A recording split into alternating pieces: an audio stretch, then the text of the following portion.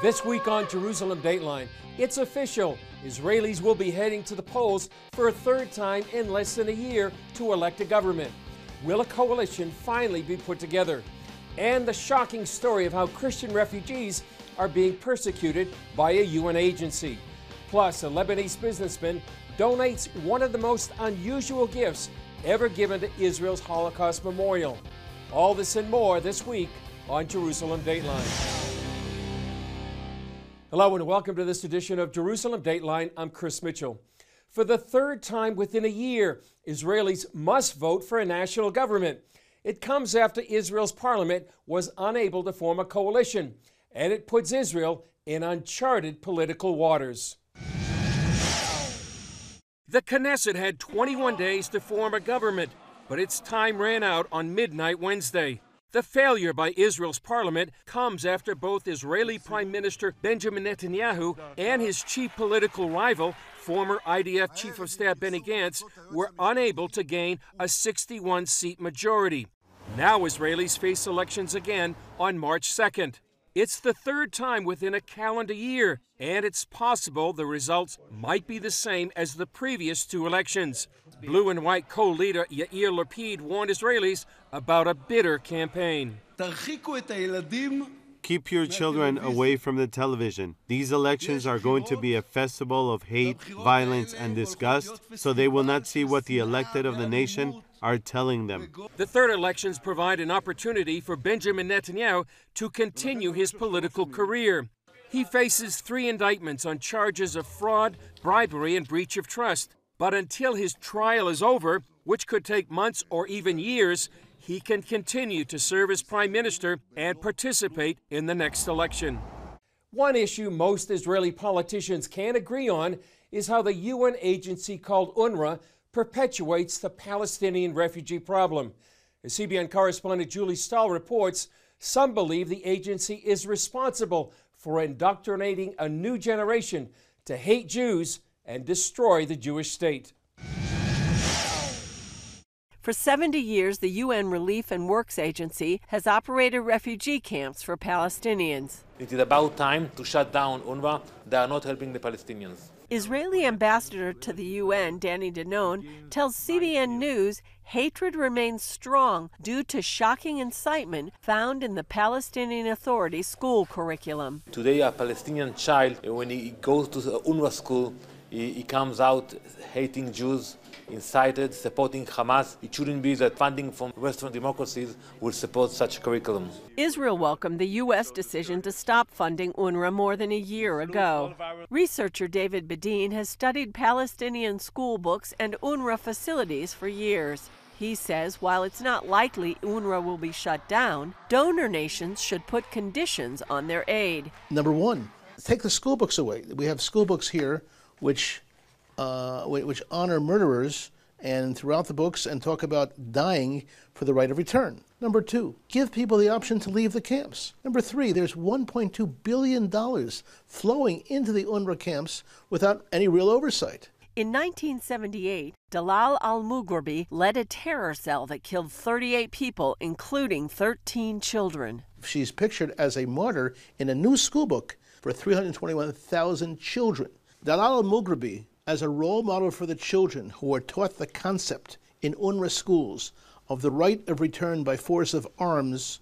The right of return refers to the Palestinian demand that refugees from 1948 and millions of their descendants be allowed to return to their homes, most of which no longer exist. My name is Rasan Kuwar, and I am a refugee from the village of Malka. Today, Malka is a busy Israeli residential and commercial area in Jerusalem. Badin's group recently produced a short film in Bethlehem's Aida refugee camp, just a few miles from Jerusalem. There's no two-state or one-state solution. There's only one state, and it will be Palestine forever. And what was taken by battle will be reconquered through battle. We must conquer our land by force. This land is our land. There's no way to divide it. The children grow up with the idea that there is no Israel. It has to be ignored and or wiped out. Badin believes the seeds of the next violent Palestinian uprising against Israel have already been planted in these camps. Julie Stahl, CBN News, Jerusalem. I talked about UNRWA and the Israeli elections with both CBN senior editor John Wagi and CBN Middle East correspondent Julie Stahl in our studio. John and Julie, thanks for being with me on Jerusalem Dateline. John, first to you about the elections. Here we are looking at a third election within a calendar year. What's your take on this? Well, it's something that is a necessary evil because the electorate has chosen the makeup of the Knesset 3 times now. Well, once in April, once in September, and it will be the 3rd time in March. And it's stalemate. That's what it is. And I think part of that is because the whole intent of the elections in the first place on the behalf of many people was to just get a prime minister other than Benjamin Netanyahu. And they haven't been able to do that, and so they'll go for round 3 and see if the addition of an indictment will make a difference in how the electorate comes out to the polls in March. Yeah, looking ahead to the 3rd time, do you see any hope for a break in this gridlock? I have a gut feeling that there are going to be changes this time. I can't tell you what they're going to be, but it could be external with Iran or Hamas or the Palestinians. It could be internal with something that we find out about the court system or the indictment or something that exculpates Netanyahu. I don't know what it's going to be, but I don't think it's going to be on dead center like it was the last 2 times. Yeah. Also, this week we have a story on UNRWA. And, you know, the UN is voting to maintain UNRWA once again. What are we finding out about this? Yeah, well, you know, UNRWA has been there for 71 years. Every other refugee in the world is taken care of by another UN organization, except this one. Most refugees are only refugees for a few years. These refugees have been there. Their children, their grandchildren, their great-grandchildren are still considered refugees. They're kept in the camps. They're forced to stay in the camps if they want to maintain their status. And I think, you know, really there's a cry to stop the funding of it, or at least put some restrictions on it. It also seems like just one generation after another indoctrinated into what UNRWA's been teaching in their school books that we've heard from David Bedin. Yeah, and it's bad and it's negative. It almost seems, when you listen to it, it's like, wait, are we still at that stage?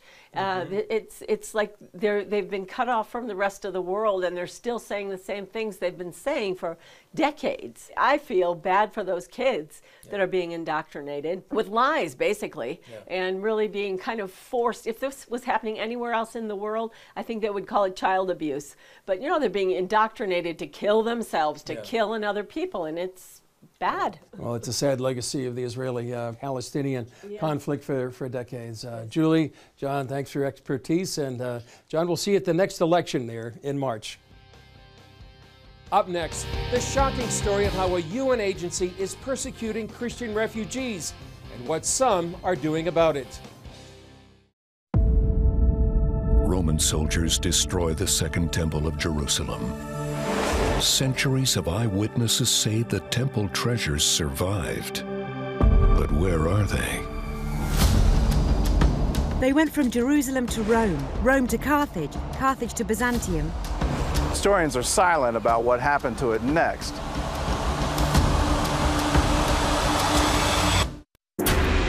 CBN Documentaries presents the worldwide release of Treasures of the Second Temple. So does it still exist today? A story of mystery. Where is it? Calamity. Most of the victims were butchered.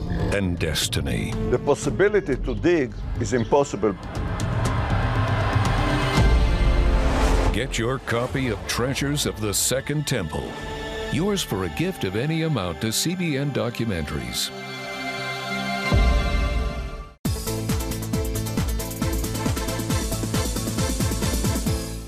This holiday season, take a spiritual journey through the biblical stories of Christmas. In CBN's free devotional, Advent of the Messiah, you'll be amazed at how God's Word comes alive. Draw closer to Jesus this Christmas season and experience His presence as Emmanuel, God with us. Get your free copy of Advent of the Messiah. Call 1-800-700-7000 or go to cbn.com/Advent for your free devotional. Watch breaking news, in-depth exclusive stories and programs, from health to entertainment, you won't find anywhere else. The CBN News Channel, a perspective you can trust. Enjoy credible news reporting from around the world. Discover inspiring programs and stories of hope, all in one place from a Christian perspective. The CBN News Channel, a perspective you can trust. To watch the CBN News Channel, download the app or visit cbnnewschannel.com. Hey, if you're tired and exhausted all day, you can't think clearly, and you really just need a cup or even a pot of coffee to get through your day, then join me, Dr. Josh Axe, for this new series where I'm going to teach you how to transform your diet and use essential oils and supplements to get a better night's sleep. Protect your sleep and live your best life with innovative information from 5 leading sleep experts. If you're not a great sleeper, you can do things to make yourself a great sleeper. If you're already a pretty good sleeper, you can enhance your sleep and be even better. Discover a sleep-enhancing bedtime routine, how to put insomnia to rest, learn how to relieve pain that disturbs sleep, and much more in Protect Your Sleep. Everything you do better with a good night's sleep. Wake up to your best life. Call 1-800-700-7000 to get your free DVD or booklet of Protect Your Sleep today. Don't miss out on this brand new series. The rise of ISIS and the Syrian civil war created millions of refugees throughout the Middle East.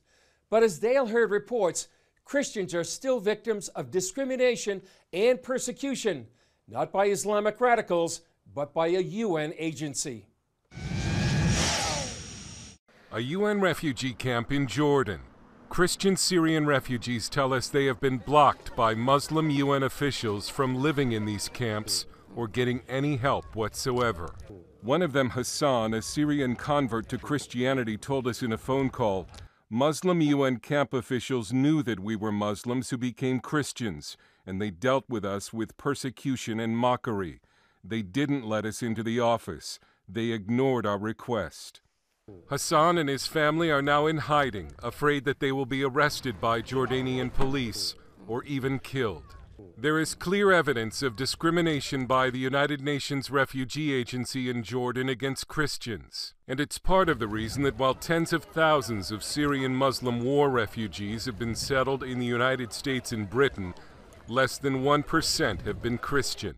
And the two governments that could stop this persecution of Christian refugees, the U.S. and Britain, have done little to nothing about it. Christian refugees in the Middle East have been persecuted, ignored, and finally forgotten by Western governments. But a former Archbishop of Canterbury is saying enough. Lord George Carey has announced he's suing Britain's Home Office, alleging that politically correct officials have been institutionally biased against Christian refugees.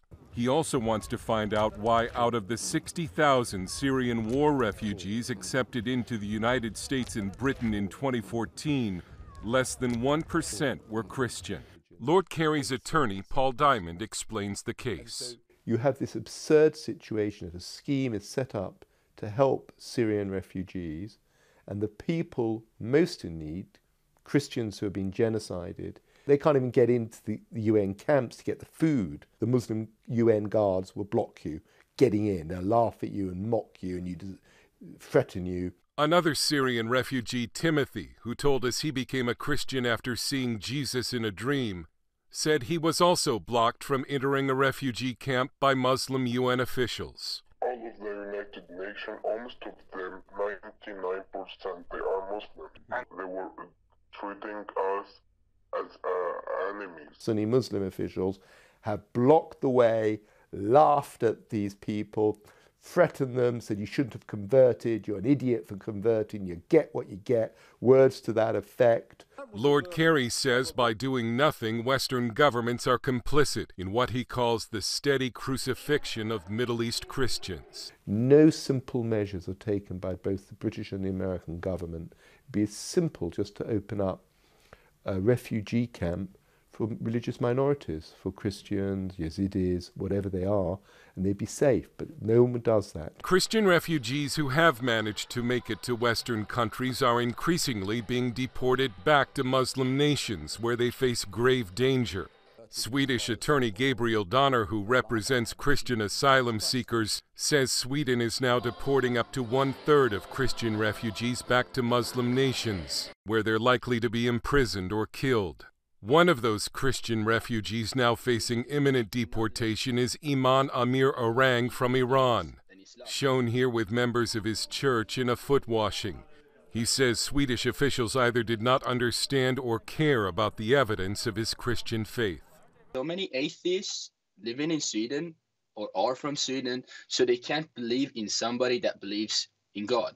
Just because they don't believe in our Lord, they don't trust anybody else to believe in the Lord either. They don't understand the message in the Bible. It's just completely alien to them.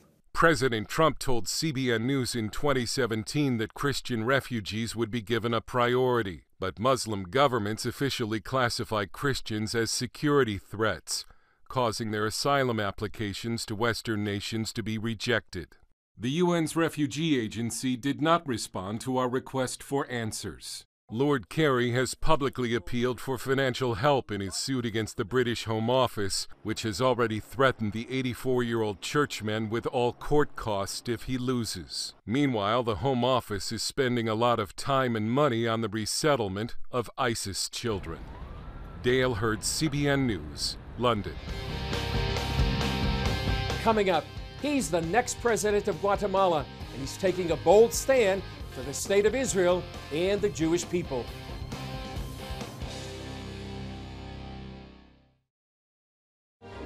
Now, for a limited time, you can get 5 of CBN's critically acclaimed documentaries. Experience the rebirth of the modern state of Israel. The historic bond between the Jewish people and the land of Israel cannot be broken. Relive the battle for Jerusalem in the Six-Day War. Jerusalem is yours, forever. Discover how Israeli volunteers are changing the world. When people need us, we volunteer and we come and help.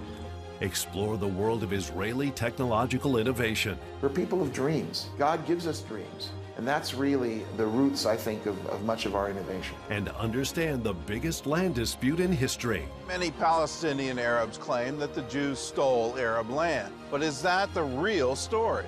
This exclusive Israel DVD collection can be yours for a gift of $40 or more. Call now or go online to get your Israel DVD bundle today. Hello, I'm Dr. David Perlmutter, board-certified neurologist and #1 New York Times best-selling author. Wouldn't it be great to boost your energy, eliminate brain fog, and even reverse brain disease? Well, you can, and I'm going to show you how, along with some of the world's most well-respected brain experts, in this DVD, Protect Your Brain. Get Protect Your Brain, a free DVD only from the Christian Broadcasting Network, featuring experts on the cutting edge of neuroscience and brain health. No matter how many times you've failed in the past, you really can do this. In Protect Your Brain, you'll discover simple strategies to keep your brain young and healthy. Improve your memory. Discover the gut-brain connection. In Protect Your Brain. Get your free copy at cbn.com or call 1-800-700-7000. If you want to improve the quality of your life, get the DVD Protect Your Brain and get it today. Last year, Guatemala became the second nation after the United States to move its embassy to Jerusalem. Its president-elect visited Israel, and he vows to continue Guatemala's long history of standing with the Jewish state. In 1947, during an historic UN vote, Guatemala voted along with the United States to support the establishment of a Jewish state. Guatemala's president-elect Alejandro Giammattei says his country will continue to stand with Israel. For us in Guatemala, Israel means a lot, and we're going to defend Israel just as even Israel has defended us. We're going to be allies all of our lives because we're united by the same faith that leads us to believe in the same God, and we will be on par with Israel defending them. The enemies of Israel are our enemies, And the friends of Israel are our friends. The president-elect delivered an address at the Friends of Zion Museum in Jerusalem. He has a compassion, he has a conviction for the Jewish people and for the nation of Israel and for the promises in the Bible, and he's acting that out in a beautiful way. Israel was Jim Attei's first international trip in his new role. For Israelis, it means a lot. This is extremely important to Israel because, unfortunately, as you well know, we can count our friends probably in our hands. Guatemala has always been a steadfast friend of Israel from the beginning of the establishment of the State of Israel. We do have friends around the world where we speak about our enemies, but we are grateful to our friend, to President Yamate from Guatemala, who came here and said, not only I will stand with you in Jerusalem, I will help you to bring more embassies to Jerusalem. As soon as he is inaugurated, Jim Attei plans to designate Hezbollah as a terrorist organization. The president declared today, and he says also that the enemies of Israel are the enemies of Guatemala, and the friends of Israel are the friends of Guatemala. So he is also working very hard to be able that in the first months of his mandate, he will be able to have a more active role so we can be able to help Israel in anything that they need in these terrible times that they are living in the world with anti-Semitism. Israelis hope more Latin American countries will follow Guatemala's lead to move their embassies to Jerusalem. They see it as a win-win. It's actually amazing what can happen from an embassy being here. I can tell you what's going on with the American embassy being here. There's so much more trade, there's so much more conversations of how we can add value to each other, spread technology and know-how with each other. The same is happening with Guatemala. Any country, I believe, that decides to become Israel's friends, move their embassy, will only benefit. And of course, we benefit from the friendship and from trade ties and from everything else that comes with it. Jerusalem Deputy Mayor Hassan Nahum says Guatemala's move is a sign more nations around the world are recognizing Jerusalem as Israel's eternal capital. Coming up, Israel's Yad Vashem Holocaust Memorial receives an unlikely gift from an unlikely businessman. Christians around the world are standing with the Israelis. But why? In CBN's free magazine, Friends of Israel, you'll discover why Christians are supporting the Jewish state, how Israel is fulfilling prophecy as a light to the nations, and ways you can pray for the people of Israel. Israel needs the support of friends like you. Call now or go to cbn.com to get your free copy of Friends of Israel. Watch breaking news, in-depth exclusive stories and programs from health to entertainment you won't find anywhere else. The CBN News Channel, a perspective you can trust. Enjoy credible news reporting from around the world.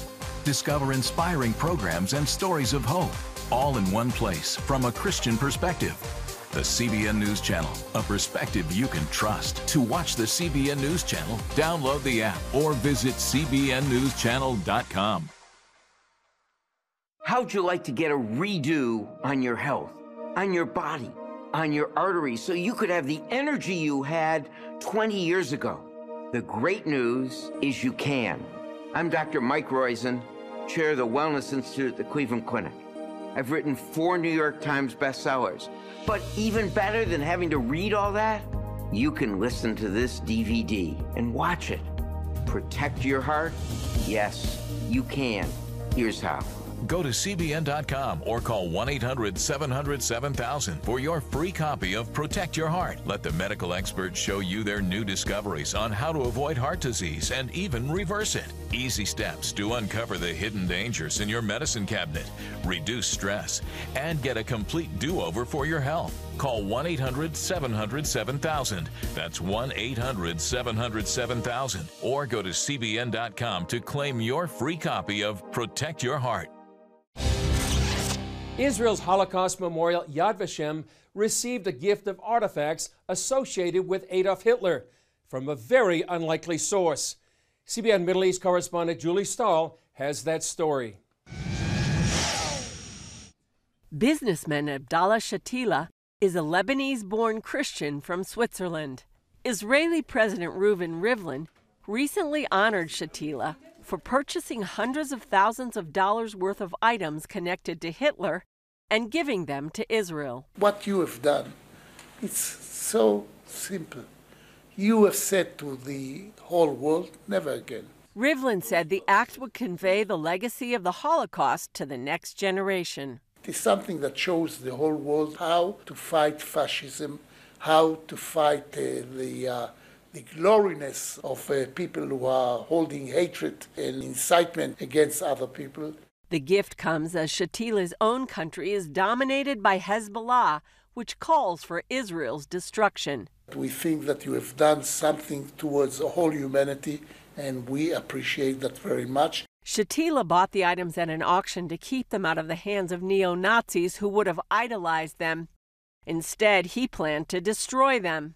And during the 24 hours that it took before the sale happened, I said to myself, I cannot destroy something that doesn't belong to me. Even though at the beginning I did it for humanity, I believe that the Jewish people are the only ones that have the right to decide what to do with the items. Shatila says he's been threatened for his action. I got few messages saying that I was a traitor, saying that I helped the enemy, and also some messages of people warning me not to go back to Lebanon.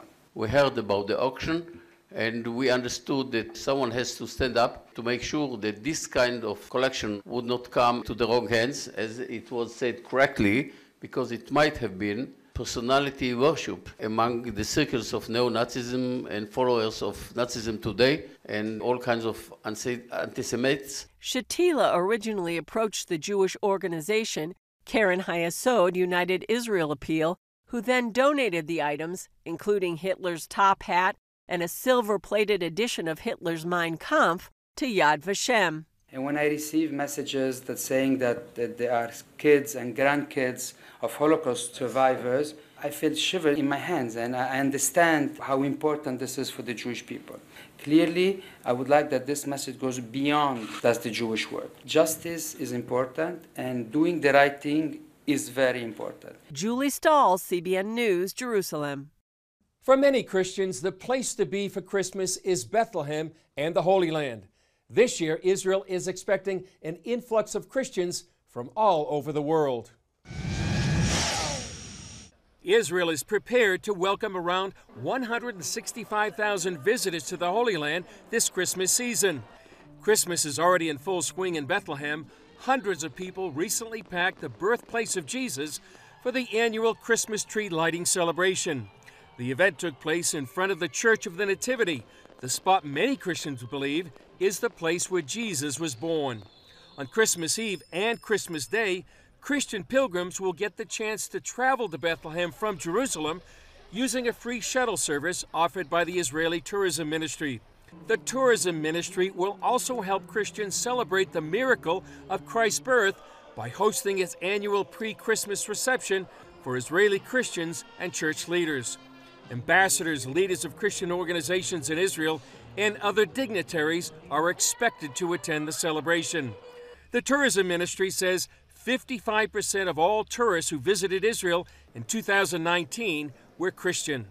If you can ever come to Bethlehem at Christmas time, it can be quite an experience. Well, that's all for this edition of Jerusalem Dateline. Thanks for joining us. Remember, you can follow us on Facebook, Twitter, Instagram, and YouTube. I'm Chris Mitchell. Merry Christmas, and we'll see you next time on Jerusalem Dateline.